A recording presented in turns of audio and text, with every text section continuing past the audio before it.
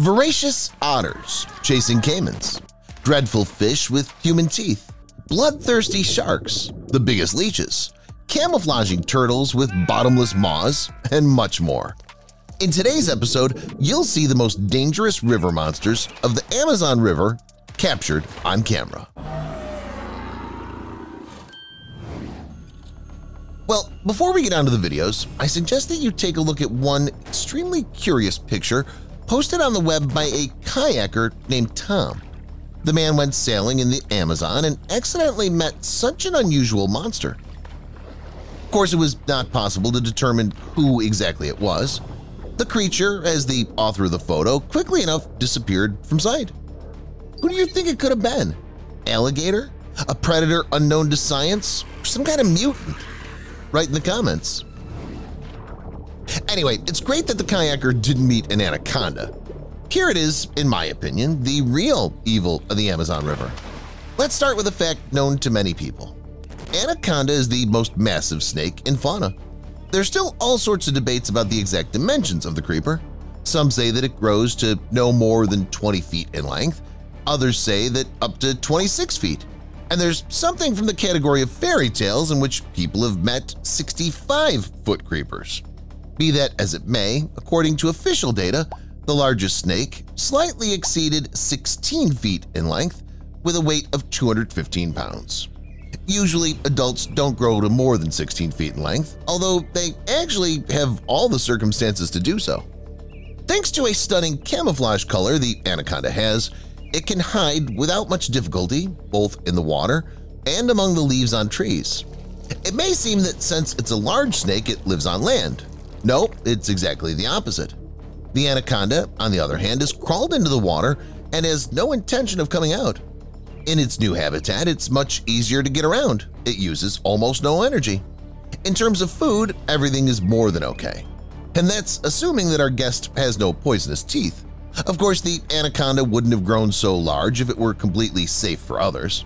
The lack of toxin is compensated for by several rows of small hook-like teeth facing inwards. No animal, even a relatively large one, can escape its grip. And the painful sensations from the attack of an anaconda is the tip of the iceberg. Did you know that the victims of this snake can be digested for days or weeks? And that's another great way to save energy.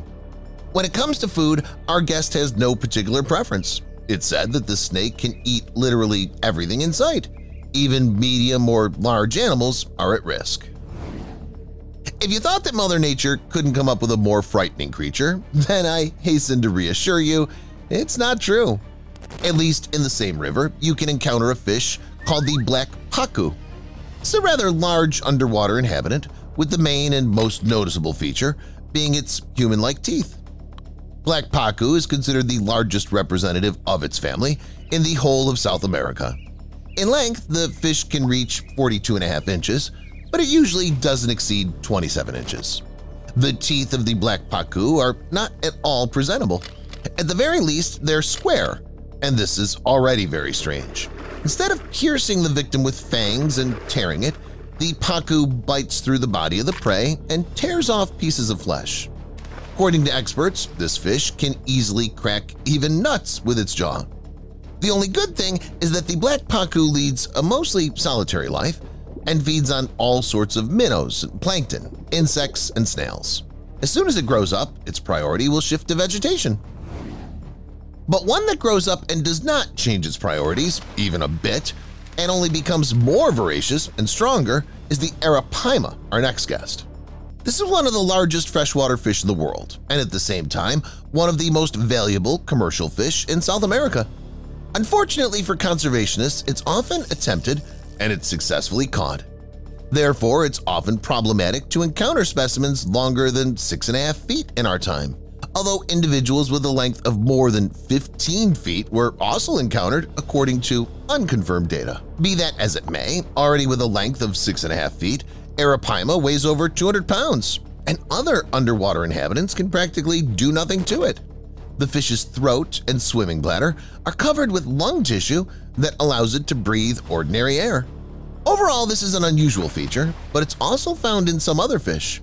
But what I would definitely call unique in the Arapaima is the manner of breathing. During this process, the fish opens its mouth as wide as it can. It feels as if it were preparing to suck up absolutely all the water around it. In reality, though, it's nothing more than a means of defense. Even when there's a drought around the Arapaima, it gulps the air, buries itself in silt, and easily survives any hard times. As for this giant's diet, it's pretty standard. The basis of the diet is another smaller fish. But when the opportunity offers, the Arapaima doesn't mind eating something more refined, such as birds. And then you ask a quite logical question. How does such a giant manage to catch with small fish or even so nimble birds? Naturally, the Arapaima does it all with cunning. It pretends to be a large log. It waits for the current to carry it to a potential enemy, and then in one clear lunge, it kills one. Yes, you can't relax in the Amazon, even when the water around you seems to be full of wooden sticks. Giant otter. Our next guest is unlikely to be mistaken for an inanimate object. However you may look at it, it's an otter, and it's not learnt to camouflage so clearly yet. In its defense, I can say that it doesn't really need it. This mammal of the marten family usually lives near the river, so to say in shallow water. But when the giant otter gets hungry, it immediately activates a killer mode. Scientists have found that these mammals are among the most talkative of their kind. There are over 9 different voices that otters use to communicate. I think you can see where I'm going with this. By communicating with its fellows, the giant otter can easily set up unexpected and effective ambushes for its enemies. Pumas, anacondas, caimans, all these seemingly untouchable creatures can, under certain circumstances, become a relatively easy meal for a group of otters. Nevertheless, our guest mostly feeds on fish. It's the best type of prey in terms of cost and nourishment ratio. But how do they manage it all? Quite simply, actually. On the paws of these creatures, or rather between their toes, there are special membranes that act as flippers. Teeth and claws are a different story. Both are equally sharp, ready to bite and tear away any, even the strongest prey. Piara. This monster of the Amazon that you'd better not encounter is called the piara. It's the most dangerous and frightening fish that's ready to devour even piranhas as voracious as itself. And about how easily and effortlessly it pierces its victims. I'm not talking at all, but come on, let's not rush. I suggest that we learn about everything gradually. Piara is widespread in the Amazon basin, where it's a commercial fish. However, the purpose of catching it is not eating it, but a leisure interest, quite advanced and relatively dangerous. It's said that many experienced sailors are helpless under the onslaught of pressure of this river inhabitant. The fish is too aggressive and free to do whatever it wants. To support it in any endeavor, first of all, these 2 pairs of fangs are used. Despite the fact that the lower ones are noticeably larger than the upper ones, both are considered indispensable and complement each other perfectly. Thanks to them, Piara is able to send its enemy to glory in just a precise bite. The unfortunate prey is planted on the hunter's mouth as on a skewer.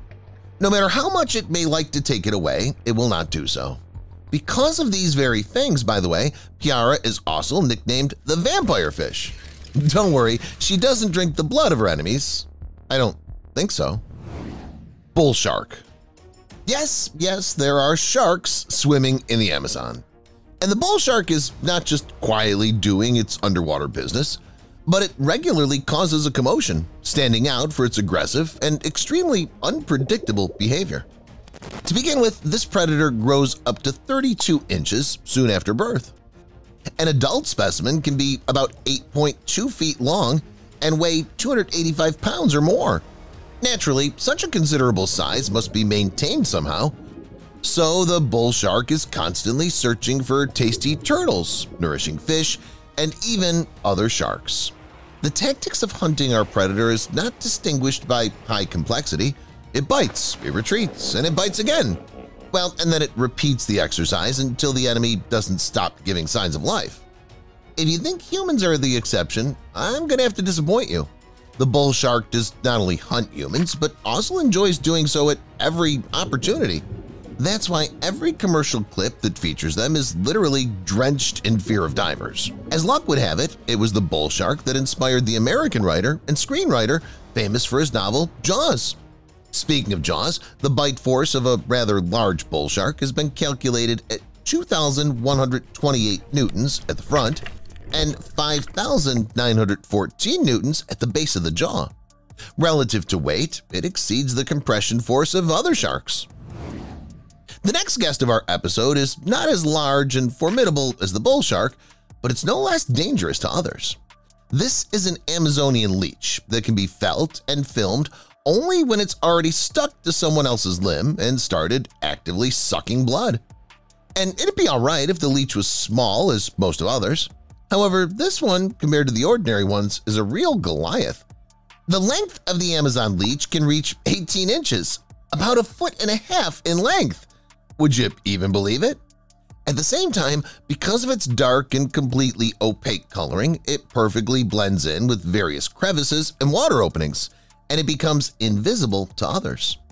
As befits to all professional parasites, the Amazon leech shuns any movement. Noise and turbulent current are not for it. It prefers an opportunity to pretend to be a piece of mud and hide somewhere in the coastal thickets under a rock or leaves. The main thing is not to be confused. It doesn't like the epicenter of events and hides under rocks. That's why it should not be reserved, and it should not count only on small prey. On the contrary, the Amazon leech waits for creatures as large as itself, and you cannot even think about whom it considers its target. The list of its victims includes anacondas, caimans, and all sorts of large livestock. As for the process of sucking out life force, it doesn't happen with teeth. Our Amazonian leech has none. Instead, the leech uses its long and moderately sharp proboscis, reaching 6 inches in length. With its help, the parasite pierces the skin of victims and sucks blood from rather large vessels. The young feed on amphibians, and adults, as I've already said, look for larger prey. Mata Mata. You may have already heard our new guest called the Mata Mata. It's a South American freshwater turtle with an extremely bizarre and peculiar appearance. On average, it grows up to 37 inches in length and weighs about 44 pounds. To be exact, I was talking about the shell, meaning that it's about 37 inches with special jagged edges. The tortoise spends day and night in the water, and to make the process as pleasant as possible, it turns its flat head into a triangle and its nose into a proboscis. Thus, it can stick its head out of the water, it can capture the necessary amount of oxygen, and then it can pretend to be a simple, harmless snag. It's not only the appropriate coloring that helps it pretend to be an inanimate object, but it's also the fringe that covers its head and neck. These outgrowths perfectly camouflage the neck and head of the Mata Mata for another element of the underwater landscape. It also gives it excellent orientation in space. These outgrowths are particularly sensitive to vibrations, so it's very problematic to catch our hero by surprise. Obviously, all these nuances are needed only for one thing: to successfully get close to their future prey and carefully, without unnecessary movements, eat it. Don't think that since it's a turtle, it means that it's kind and that it will not offend anyone. Its diet consists of various kinds of fish. Each of them is eaten only in this way. Mata Mata buries herself in the silt, and it waits patiently, not arousing any suspicion in the creatures that swim by. The water currents slowly rock its fringed growths, as if to invite small fish, crustaceans, and other not the most intelligent creatures. As soon as the enemy's in sight, the turtle opens its mouth to its full power and sucks him like the most powerful Hoover. No one can swim out of the vortex. Why does it suck and not, for example, bite? Yes, because the jaws for the second option in the fringed turtle are too weak. If you believe experts, their strength is not even enough to chew the enemy. Bites are out of the question. That doesn't upset our hero. It pulls off its trademark trick especially fast. No one of the victims can reach to such a thing. Once the opponent is trapped in the turtle, the Mata Mata will gradually release water and wait for the opponent to die of suffocation. As I said, it feeds on fish, so the plan always works perfectly. As soon as the huntress gets bored, the opponent is already suffocated. and they can safely have a snack. All stages of food processing, including the determination of taste, occur in the reptile's stomach. Have you ever heard about a snake with 200 teeth in the maw? Later on, I'll tell you about it and other reptiles. Two-headed snakes were variegated, small, and rare. Is there anything else to show you? What about this snake? It's the dwarf African viper. From the outside, it looks quite common and doesn't stand out, but has another interesting feature: its style of locomotion. Unlike most snakes, crawling quite flat and straight, this snake moves sideways, and it looks very strange and even creepy. This style of movement is not some kind of showing off in front of other snakes, but a measure of necessity. Imagine yourself on the beach on a very hot day without shoes. You have to walk barefoot on the hot sand to the water. How will you go? By stepping on your full feet or on your toes? Most likely you'll prefer the second option because it's supposed to be less painful. The snake does the same thing. Due to the strange movement of its body, only 2 points of contact with the sand. This helps the snake save more surface of its body from burns. Well, such an unusual lateral movement can confuse the creatures the dwarf African viper hunts, preys on small lizards. The reptile attacks them, bites, and injects poison into them. Soon the prey stops showing signs of life and the snake begins to eat. Now we turn to other reptiles. Stay with us. After all, an incredible experience with alligators is awaiting you. Rope. Walking on a rope at high altitude is generally something dangerous, and walking on a rope over a reservoir infested with alligators is something completely creepy. But the man on this video is not afraid of anything. He boldly walks the rope, throwing meat to alligators. Of course, the meat will make them happy, but if the guy falls down, he'll become a reptile's dinner. At one point he nearly fell, but he still kept his balance and made it to the end. Now, you're probably wondering, what if a man does fall to the alligators? What would that look like? We'll take a look. We see another daredevil performing in front of an audience. He doesn't just walk the rope, but performs various tricks and moves. He even dances on the rope. But his overconfidence plays against him, and he falls right to the toothy reptiles. One of them immediately rushes after him, but luckily the guy manages to get to the edge, and there he's literally pulled out of the water. What would the movie It have looked like if an alligator had starred in the movie, not Pennywise? I think it would go something like this. A man found an alligator in a sewage drain near his house. The creepy reptile stares into the camera with piercing eyes and scares just by its appearance. And here's another drain fan. According to the author of this video, 2 kids were playing ball near a storm drain, and the ball accidentally fell into it. When they tried to retrieve it, they found such a toothy local. They'll have to forget about the ball now. Enclosure. The alligator enclosures are not as safe as you might think, and this footage is a perfect example of that.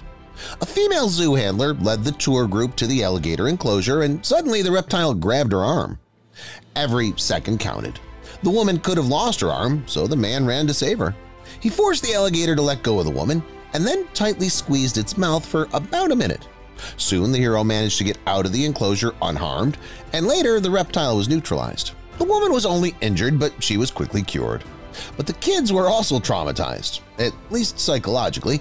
To see such a creepy scene at such an age is terrible. House. Imagine you're living in a house when suddenly you hear some noise in your backyard. Who might be making that noise? Thieves? Teenagers who have decided to make mischief? What about an alligator? If the house is in the US, it's entirely possible. This alligator caused quite a bit of chaos. The homeowners called in the dangerous reptile capture workers, and they threw some sort of lasso over the alligator to at least neutralize the monster a little bit. But it didn't really help. Then they began to catch the alligator. When one of the workers approached the alligator, it violently bit the cash pot and scared everyone around. Then the workers chose different tactics and began pouring water on the reptile. This helped subdue the predator, and soon they dragged it down the street into the wild. In the US, alligators can be found not only in the backyard of your house, even at sports games. There's no rest from these reptiles. Here, for example, a huge alligator was walking on the golf course. After the walk, the giant stretched out on the lawn. Maybe it just wanted to join the game and asked the players for a club. Road. In the north, deer and moose are often encountered on the roads. In South America, it's common to run into an anaconda on the road. In Florida, the roads are littered with alligators. A German cyclist was shocked to see that alligators can be stumbled upon on the most ordinary road in America. He had to zigzag and be careful not to hit the reptiles. However, the alligators turned out to be polite, all of them politely made their way for the foreign guest. The German was lucky that the alligators were in a good mood. But what if things had been different and the reptiles had been angry? Or what if he had accidentally bumped into the tail of one of them? Then the alligator would have attacked and it would have ended in a death roll. In this video, you can see what it is. The predator grabs its prey and begins to spin vigorously, clenching its teeth tightly. The strength of alligators' jaws is very powerful, so just a few spins are enough to deprive a victim of their limbs. In the same way, crocodiles deal with their prey. This trainer sits in such a position on the alligator's back on purpose, so that the alligator doesn't perform a death roll. But one mustn't forget about the dangerous jaws. The trainer made a mistake and the alligator bit his fingers. Although the trainer tells those around him that everything's fine and that the alligator doesn't hurt him, it's obvious that he's lying. The man had to be helped. The reptile's jaws were unclenched using a lever, a beam, and branches. So strong are the jaws of the alligators. By the way, there's an interesting fact. The muscles with which the alligator opens its mouth are much weaker than the muscles that close it. That's why the very man who rescued the zookeeper in the enclosure in front of the kids was able to hold the alligator's jaws closed.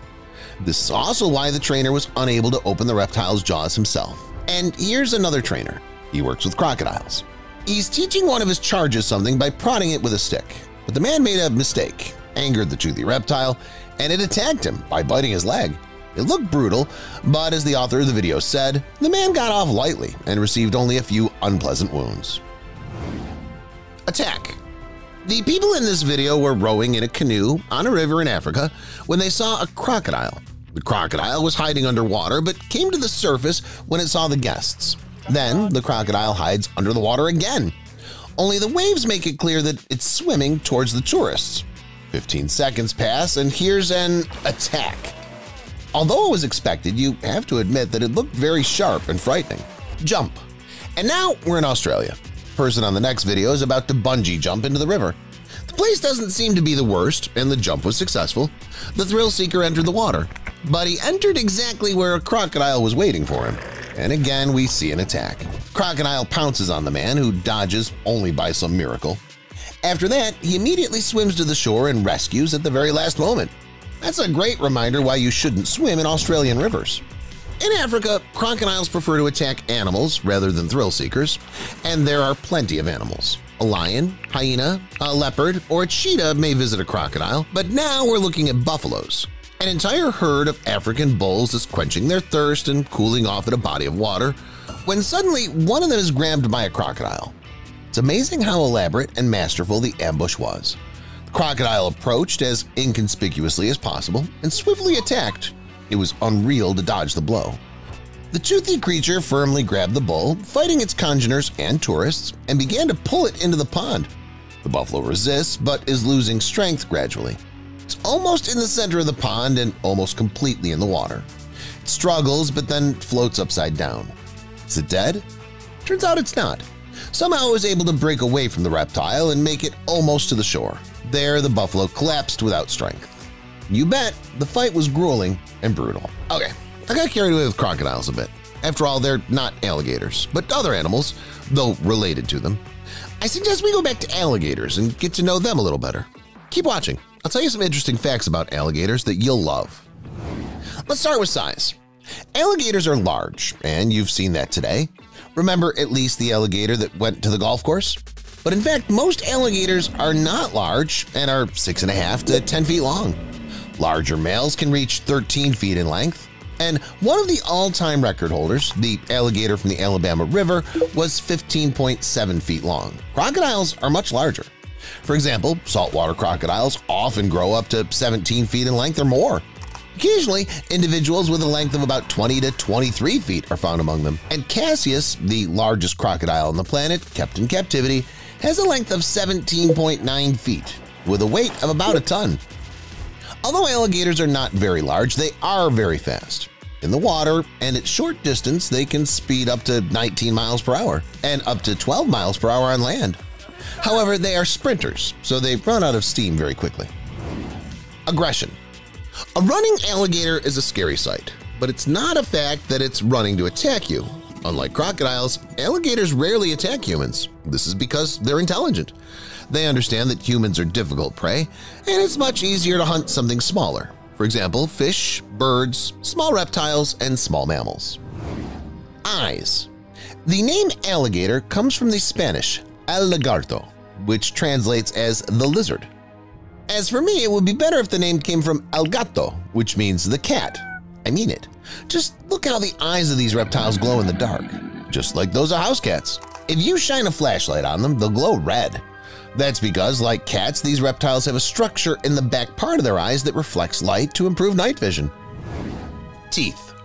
Here's an interesting fact. Alligators are considered the toothiest reptiles on the planet, as well as some of the toothiest animals in the world as a whole.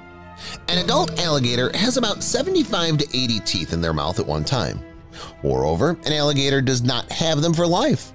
As the teeth wear out or break off, alligators replace them with new ones. As a result, some individuals may grow about 3,000 teeth during their lifetime. Alligators know very well how to use their teeth.